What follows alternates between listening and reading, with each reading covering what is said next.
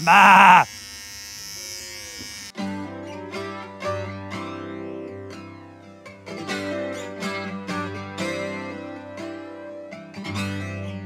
Today is sheep shearing day.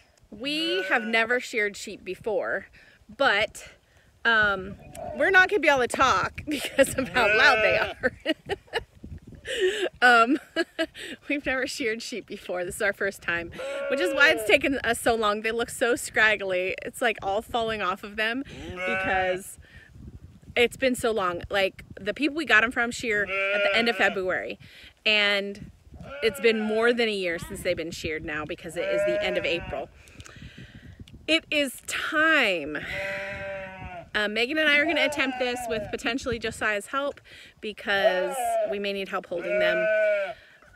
It's a little daunting because like I watched a million videos and read articles online, and it's like this whole very precise process, and you can't do this and you can't do this, and I think I just need to get the wool off of their bodies. And I do want to use it for fiber arts. I want to make it into yarn. I have a spinning wheel, and I want to at least crochet with it. If not, do some weaving, learn to weave, but we'll see how that all happens. At this point, I just need them to be clean so that they can start growing next year's wool.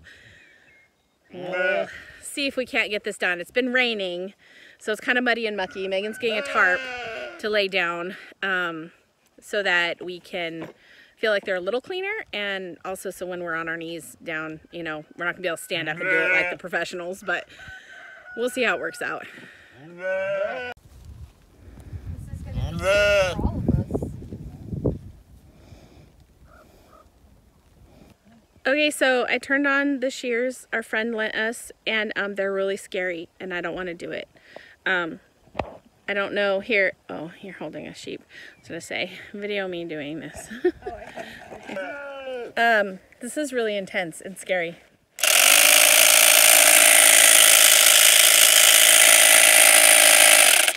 And it scares the sheep, and I don't want to do it. Like, I'm thinking, can we just cut it with scissors or something? I don't know. You want to try and get him? I'm gonna flip him. Set on his butt. Sit on his bum. You've not done it before. So you're gonna have to supposed to practice. put your knee behind him. A little bit, and then get him to sit on his bum. There you go. There you go.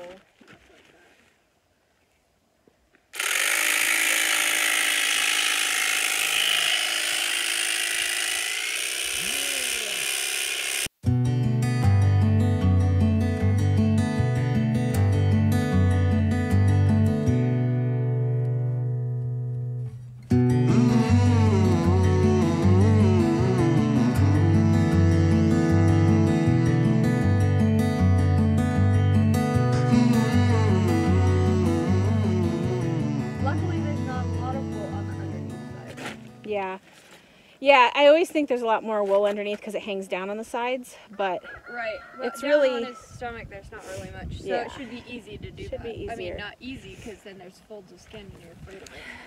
Okay, so this is much harder than I thought, and it's much patchier than I thought I would do, but we're getting it done. We may not do more than one a day at this point, but we'll see.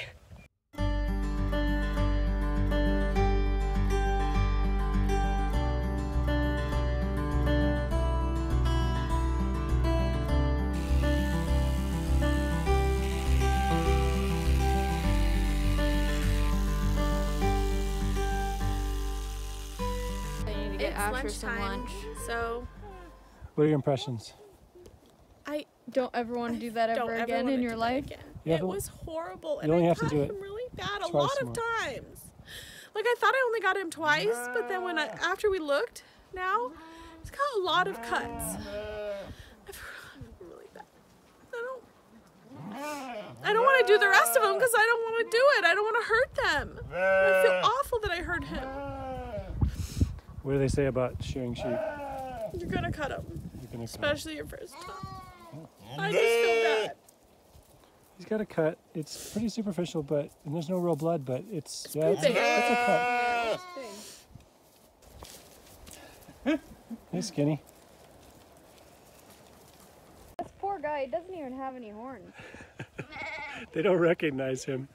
They're like, nothing to, I mean, right now he looks a little sissy-ish. he looks like a sissy, and everybody's like running away from him. Like, who are you? That's so funny. I'm going out to milk this morning. This is our road project. It started raining and snowing and raining, and it's too muddy to get the equipment in here to finish building the road. The road's going to go out to the hillside where our house build is, but we have a new goat barn up here, and with all the rain, the cow pen is just a mucky, gross mess. I mean, it always is all winter, but right now it's particularly bad. And they just hang out by the gate, which makes it worse. So I moved them out here on the hill by the goats, and I was kind of letting them free range, but they keep ending up in the neighbor's house, so, and they don't want to come home from there. So I'm gonna have to keep them in the electric line, I think. But we're gonna try milking out here on the hill. So let me go over here and show you. Good morning, goaties. So here are the cows in the electric line.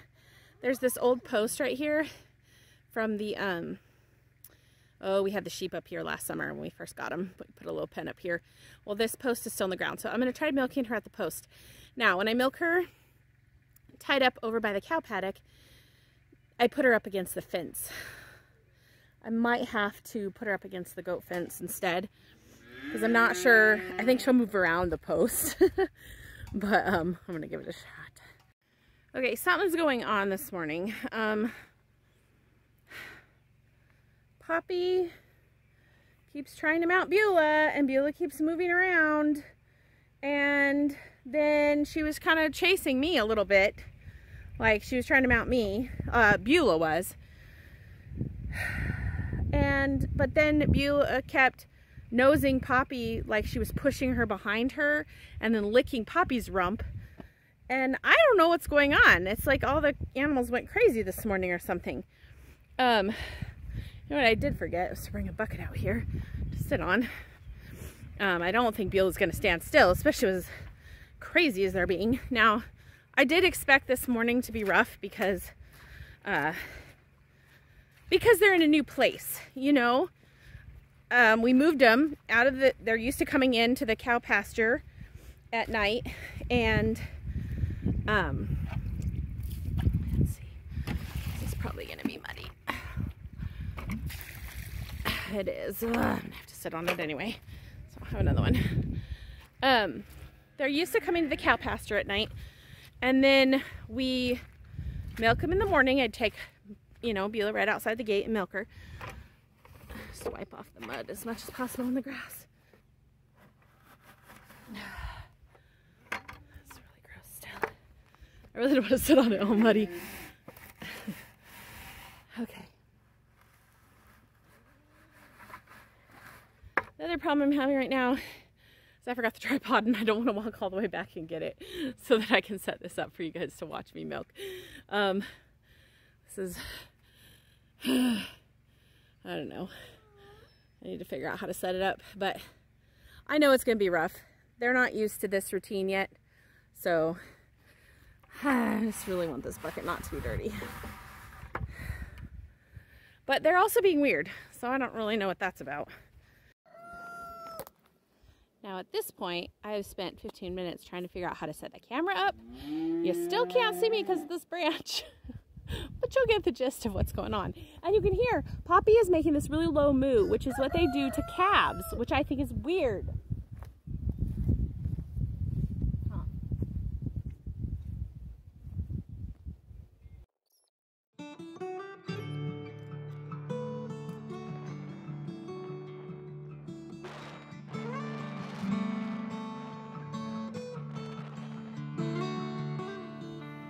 Well, that didn't go as bad as I expected. She only moved maybe twice and wasn't too far. So that's good. Now we're gonna move them because they do keep getting away every day and not coming back. I'm just gonna move the paddock over, see if we can't keep them in.